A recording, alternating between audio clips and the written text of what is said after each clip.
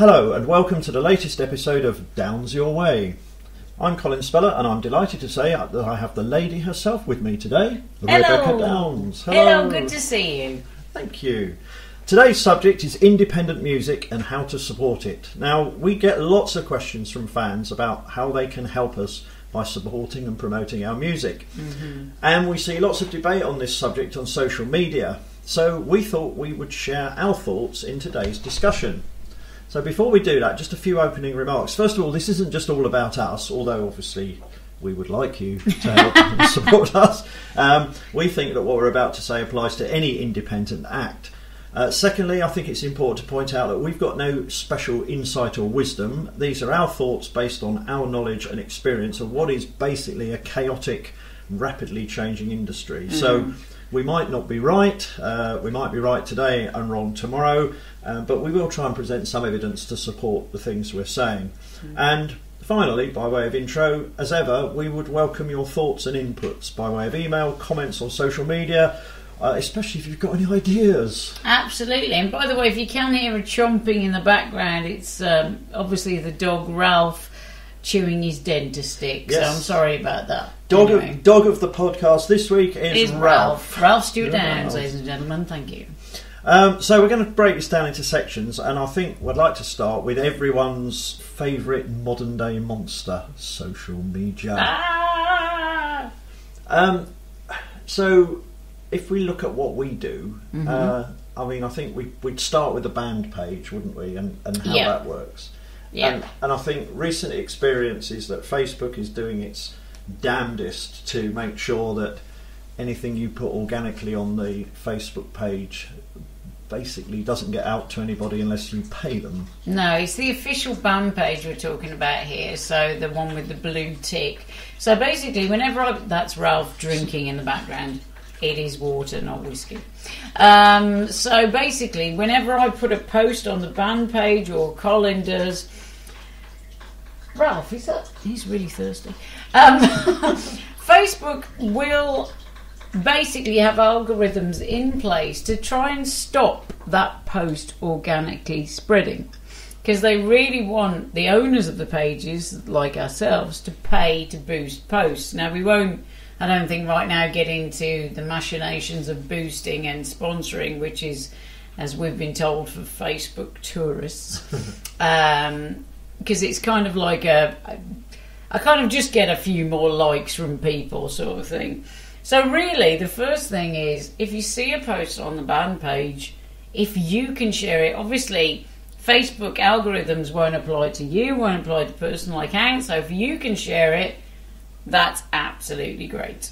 Yeah, because what it confers is what the specialists like to call social proof. Because it says here is an individual standing behind this statement. It's not just someone promoting something, it's not someone advertising it. So if you feel able to and agree with the sentiment or agree with the music we're promoting or whatever, sticking it on your own page and pushing it out that way is fantastic. So shares are really very, very important. They are. And people talk about post engagement, and that's basically commenting, liking, sharing. So, if you've got a load of sort of paid for bots to push your likes up, it won't show on individual posts unless you sponsor them, because obviously a lot of those bots are, they're not human, they can't respond. So people are kind of, they're looking for, well, anyone, agents, festivals are looking for people that are sharing, interacting with the posts. And also, it is a great way of sharing your love of the music and sort of saying, spreading the word, as it were. Word of mouth, the word of social media in your mouth is... That sounds weird, in your mouth. But anyway, you know what I mean. We know what you mean. I'm from Wolverhampton. We can't, I'm too blonde. We can't articulate. I don't know any big words. So it just means that you endorse it, and it is a great way of just spreading the word and getting the name out there. And it's something that you can do relatively easily if you want to, and we really, really appreciate it. Yeah, I mean, it's all moved on. People, understandably, I think, have been wanting to represent themselves as positively as possible, shall we say. So there is, I think, a fair degree of evidence in the past, and we've talked about this before on here, where people have gone out and specifically boosted their social media following, and there's quite a lot of debate about that going on, particularly in the world of Instagram. But it's happened on Facebook as well. Twitter. You can usually tell, as Rebecca says, by the kind of volume of engagement. I've looked into this, and the kind of levels that we're getting are pretty good, really, as a percentage of the total. And we've had that sort of endorsed by outside sort of social media experts, which was nice. But it's a good indicator if you're seeing someone who's got tens of thousands of followers and they're only getting like 20 or 30 likes on their page, then the chances are on their posts. Then the chances are that's there's a fair degree. There's a disconnect. There's a disconnect, shall we say?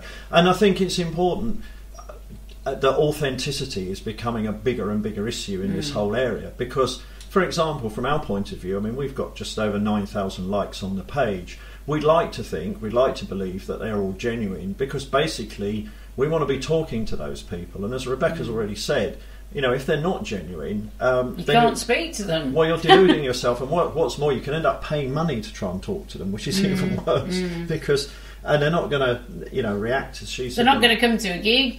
They're not going to buy your music. They're not going to listen to your music. So, from my point of view, what's the bloody point? So we haven't done it. And it's even slightly worse than that, because we've paid for advertising on Facebook, and it's very effective.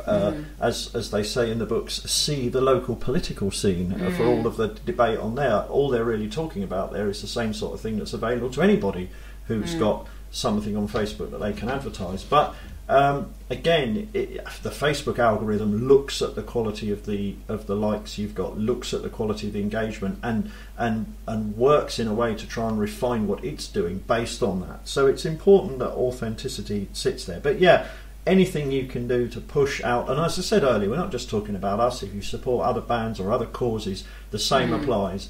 Anything that you can pick up and share personally, if you feel strongly enough about it to do that, and that's obviously very important, will help considerably, as opposed to considerably. And that applies Instagram, Twitter, the whole gambit. It's sharing music on Spotify, also adding. We'll get to that. We'll get to that. Yeah, we've got separate headings. Separate heading, eh?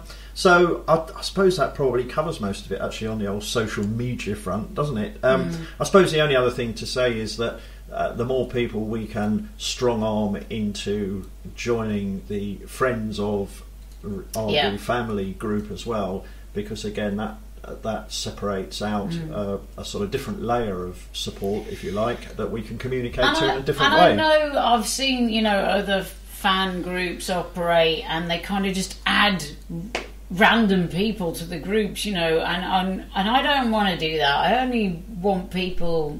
I think it's important that the group is people that are on there are really interested in the music. So I'm not just going to boost the amount of people that are in the group by kind of adding everyone on my friends list, because I just don't think that's the point. I think the point of the friends group is really, really important, and it's a way of me being able to communicate directly with the people that come mostly to the gigs and really, are hardcore fans and consumers of what we do and the music that we deliver, and that to me is the most important thing. So yeah, obviously share the group link if you want to, see if people are interested, but I definitely wouldn't strong arm people into sort of, force them to join groups, because they just unfollow them anyway, so there's no real point.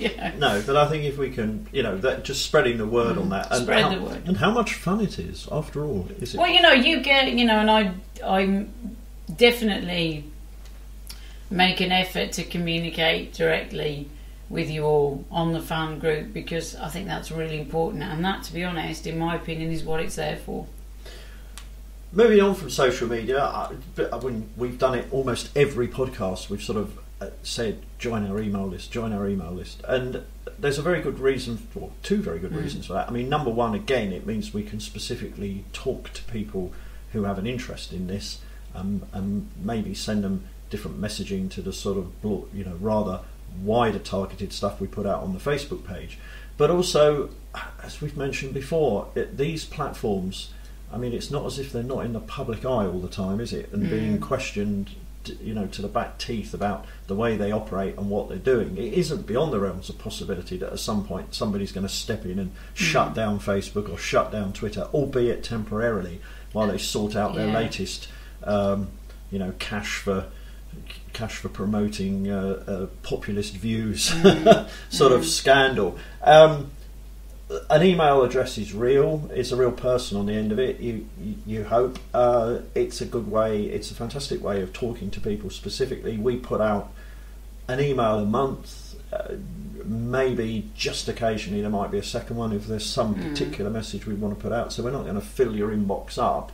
And I think most bands are in that kind of area of about an email a month or an email every 2 or 3 months. So it's not like you're going to disappear under a tide. And that is an absolutely great way, because then that, again, going back to like the Facebook page, we might put something out on the Facebook page, you might not get to see it. It might be something that was of interest to you. If you're on the email list, most of the things that will interest you, new releases, new gigs, new merchandise, you will get notification of. So it's the best way, probably, of all the ways to keep in touch with us or any other band that you follow. Yeah, absolutely.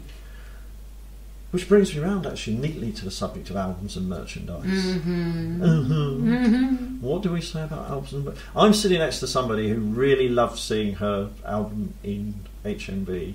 Oh my God, I love it.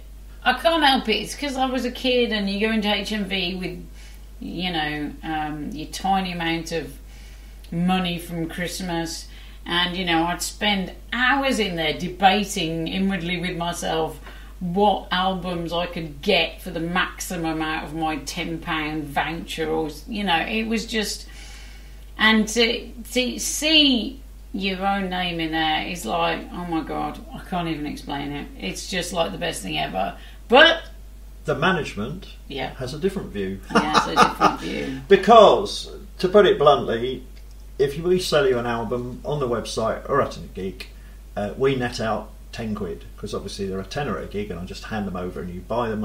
If I sell them on the website, they've got to go for about 12 quid to cover the postage and packing and the credit card fees and what have you. But we get a tenner. An album sold through HMV, Amazon, even your local record shop, dare I say it, because I know a lot of you are very passionate about your local record shops, brings us about £4.80.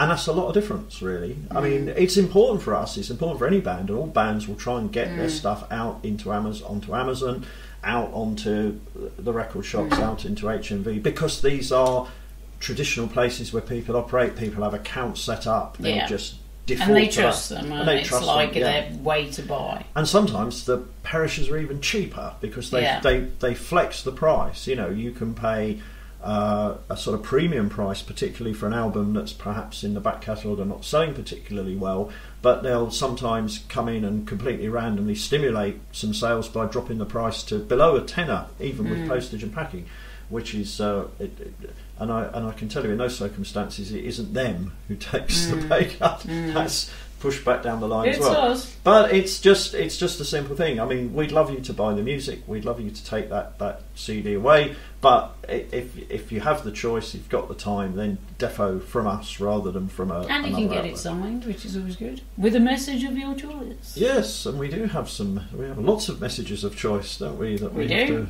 Non-rude, that's okay with me. So yes, that's an absolutely vital point. And again, that would apply to most other bands that you follow as well.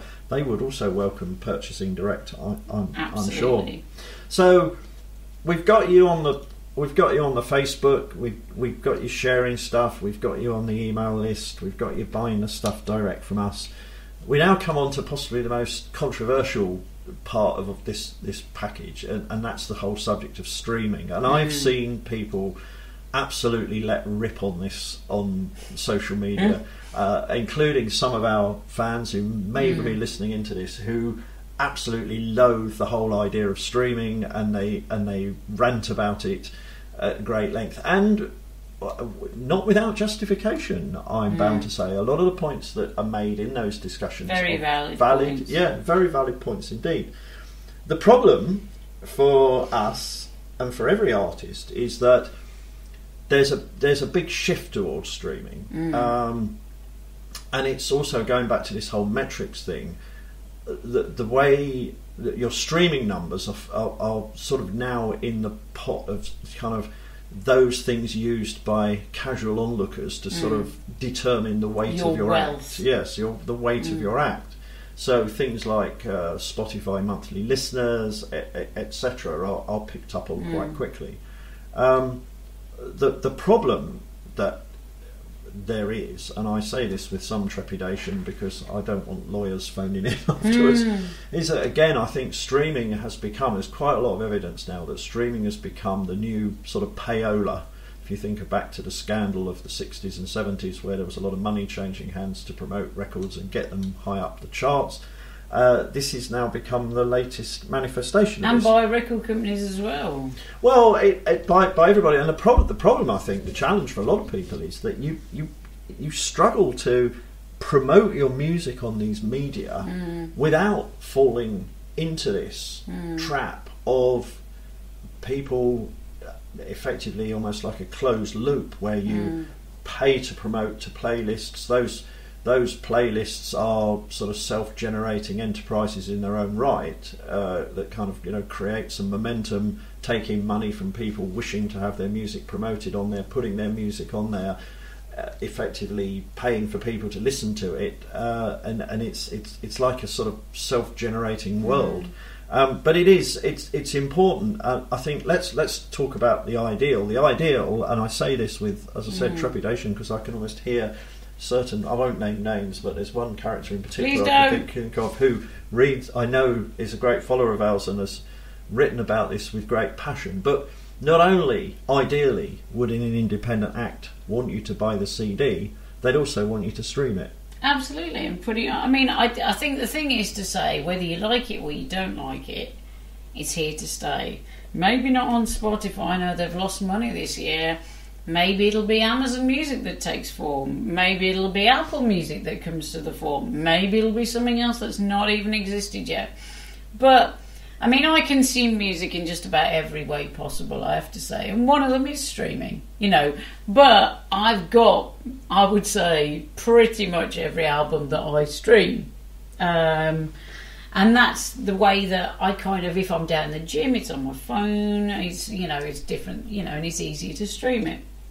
I think the thing is, we would love you to do that.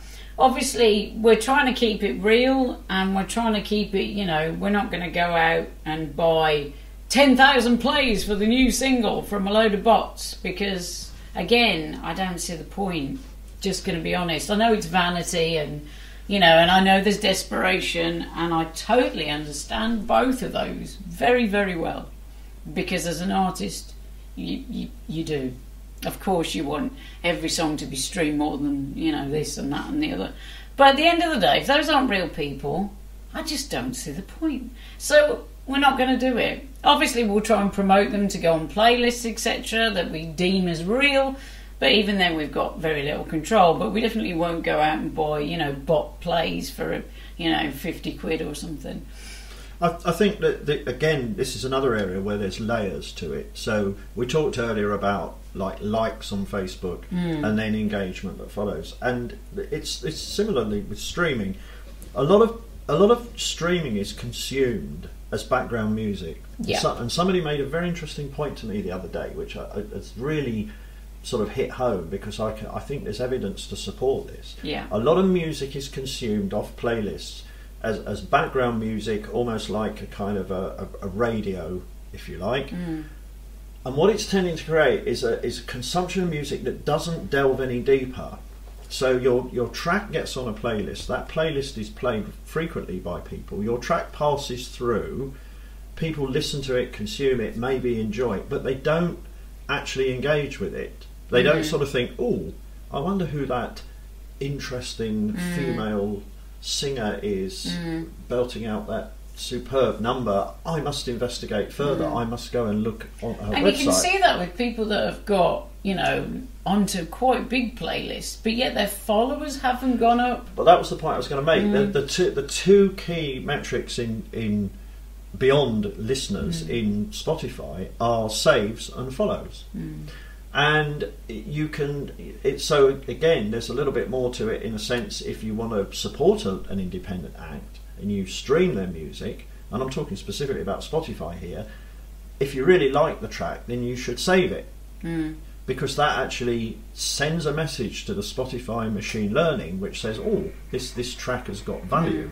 Save it to a playlist. Save it to a playlist, yeah, because you save it to one of your own playlists. And actually, one of the things that Spotify looks at is the ratio between plays and saves, and it's looking for a reasonable ratio of saves to plays. And again, of course, if the music is just being consumed by bots or by click farms or by people in the background, it doesn't get saved. And again, followers, the same. It looks at the number of followers you've got and factors that in, because followers is shows interest, a specific interest in the artist. I've heard this person's music and I like it enough to follow them. And that's basically, again, you can go out and buy a load of bots to follow you, I suppose, if you want to. But again, come on, people, what's the point? Well, I think there's less of that goes on than there is of just purchasing streams or trying to promote music, which unfortunately ends up being cycled through, either bots or click farms. Click farms, if you don't know what they are, these are places that are set up in low-wage economies where poor sods are basically paid to sit in a room with a bank of mobile phones in front of them, and they just keep pressing play. Yeah. And so, please don't support that industry. And it's pretty rife. So I think the only other message I think I personally put across about streaming is, if you're going to listen to the music online, then I would personally prefer people to default to Spotify or Apple or Google Play. YouTube, which is where a lot of people consume their music, actually delivers, probably at the moment anyway, the least money to artists. Yeah, absolutely. Of all of them. And you can't, people say, part of the argument you see on Facebook, and why do people put their music out? Well, you've got no choice. People, however hard you try, people will consume your music for free, and they have done probably ever since, I guess, the CD started. Well, since tape players. People used to record it off the radio, didn't they? But since music's gone digital on CDs, it's much easier, because you can rip a CD onto your computer, pass it on to somebody else. That's really when it started. And now with streaming, YouTube, and all of that sort of stuff. You put your whole catalogue on there because you basically have to, because you don't want to put barriers in the way of people discovering your music. But you really then want to take people beyond that and into these areas we've talked about, buying the CDs and streaming it through sites that do at least pay a reasonable amount of money. So yeah, streaming, pick the right platform, follow, save, all that helps. And again, I keep repeating, this applies to everybody else. This isn't just an appeal for us. This is what you should do if you're keen to support any independent artist. And I know, from speaking to a lot of the people that come to the gigs, you go out and you see so many gigs, you guys, which is just unbelievably brilliant. And God almighty, thank God you do, and we thank you for it. And people are always asking me how they can support us, and this is why it's there. Well, gigs, I mean, we come to that probably last, I guess, in the whole scheme of things. I mean, gigging is an expensive business. It's an expensive business, particularly for a band like us, where you've got 5 people involved, plus the single-person road crew and van driver, etc. It costs quite a bit to get out there. We're still in a phase where we're trying to grow this, so we do a lot of supports. So I suppose the first thing is, again, as we've said before, and Rebecca certainly said it at gigs, supporting support bands is such an important part. Important. It's, we're only doing those supports because we're trying to reach new people. Please give a support band a chance. It's an evening of music. You only have to listen to them for half an hour, really, for the majority of the time. At least give them a couple of songs, a chance, because they're there, and it's cost them to be on that stage. They got to pay people, got to pay their musicians. They got to, get themselves there. They got to set up. They might have had to have a day off work, maybe the next day as well. If you can, go and give them a chance. And that's how a lot of people discover new music. But I do think, and it's again coming up into discussions on social media, people not realising that most support bands aren't getting paid. They might be getting a token fee like 50 quid, but that's it. And some indeed may have even paid to be there. Yeah. If you go to a really big gig, and I mean it varies so tremendously. You can't generalise about this. It's dangerous to do so. I wouldn't leave you the impression that a particular band is charging people to be there, but some big bands certainly will charge for support slots because the demand is there, and again, and also they need the money too. Yeah, they need the money. They need the money, and because gigging, even for a larger band, unless you're the Rolling Stones, doesn't actually yield that much money because it's so expensive to do. Even for really high up bands, they might make a loss, and the only place they make any money is on the merchandise and from having a couple of bands buy onto the tour to make it viable for them to do the tour. So it's not like people are mercenary and going, ha ha ha, give us so much money per gig. It's just because, to be honest, there isn't, unless you are absolutely massive, and I do mean huge, the money just isn't there. Well, it's interesting if you really want to look into this. The artist Fish wrote a very, very interesting article on his website. I think you can probably find it on Facebook. And it was really in response to requests that all bands get. We get the same. Why can't you come to insert name of random town, to gig? And he deconstructed this on a sort of an international basis because that's how he operates. I mean, but a lot of what he said would apply to a lot of bands on a national basis. Going to a faraway part of the UK, it would apply to. And it was really all about the cost of setting up, etc., etc., and how it, for him personally, the idea of just rocking up in a European city and doing a gig, even though his is a very well supported act, very well established act, was going to be hopelessly uneconomic unless certain preconditions were met. Interestingly, in the margins of that statement, he mentioned paying 50 quid for the support band. So if you want evidence that that's the case, it sits in there. But if you're really interested in the finances of it, that's a great posting if you can dig it out. And a very honest one. Well done, Fish. Yeah, if I find it, I'll link it on the various promotions of this podcast. So we talked about supports. People come into gigs. We had a great gig in Wolverhampton on Friday. People came from all over the place, the South Coast, one of the best nights of my life. It was absolutely great to see people there, really keen. And so we know how much effort people put into this. I think my only other plea around gigs is, and I know every promoter in the land will want me to say this, is if you're going to go, please buy your tickets early. Yeah, but I understand people's finances, and I do are a problem. But if you possibly can, if it's viable, if you can buy your ticket early, at least kind of the bands and the promoters kind of know a rough estimate of who's going. Although you don't tend to get hordes show up on the doors. So well, you'd be surprised. I mean, it's interesting because I was talking to a venue owner last year, and she was saying that she put on a gig, prior to us going there, and I can't remember the numbers now, but it was a well-attended gig. It was over 300 people, and I think 40% of those bought their tickets in the last week. Wow! And the point she was making as a venue operator was that she has to try and anticipate numbers, not just from the point of view of the economics of it, but like setting on bar staff. So, how many people does she need in the venue on security, on bar staff, etc.? And that all is important to the viability of the venue, because obviously if she pays for too many and hardly anybody turns up, you've got losses. But also at the other extreme, there's nothing worse, as any of us know, than you can't get a beer because there's only 2 people on and 300 people have turned up. So we're talking all the time here about the ideal, and I fully appreciate, I'm the same myself with things that I do think, I could commit now, but if I don't have to commit until next week, at least I know if I'm going. So I understand how busy people are. But I think most venue owners and promoters will tell you that in recent years, lastminute.com has become a bigger and bigger issue for them. Yeah, and it's sunk a lot of venues. Well, and it stresses people. You know, that's the thing. I mean, it's very difficult when you're hurtling towards a gig. I mean, we've done one this year where I think something like 35% of the tickets were sold in the last week, even for us, and it just.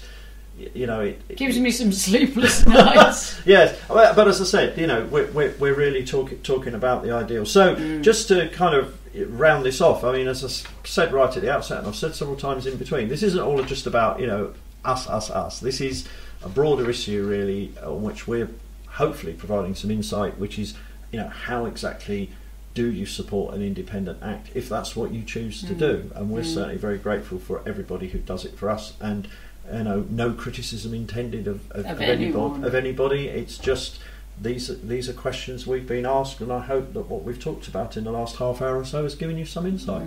Mr. Downs, is there anything you would wish to add at this point in time? Just a post that I put on today actually about radio, definitely Planet Rock. You can email the DJs if you so wish, if you want to hear one of our tracks.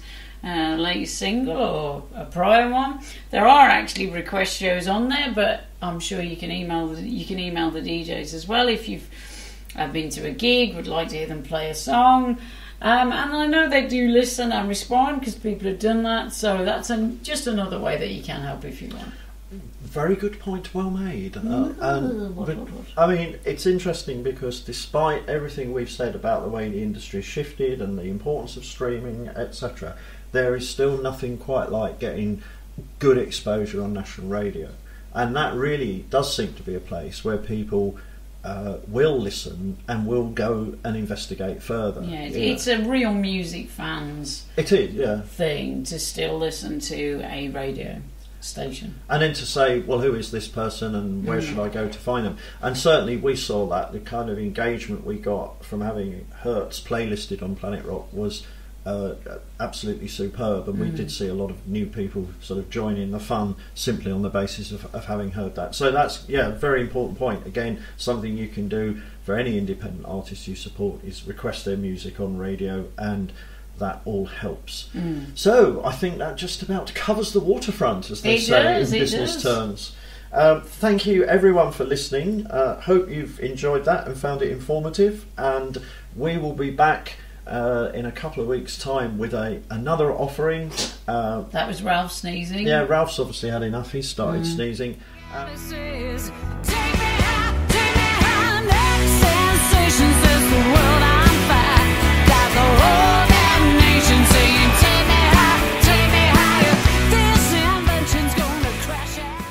As usual, we have a merchandise discount code for our online shop.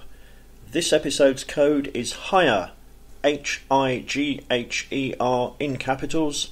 If you put that in at the relevant point of the checkout process at RebeccaDowns.com/shop, you will receive a 5% discount on all items ordered.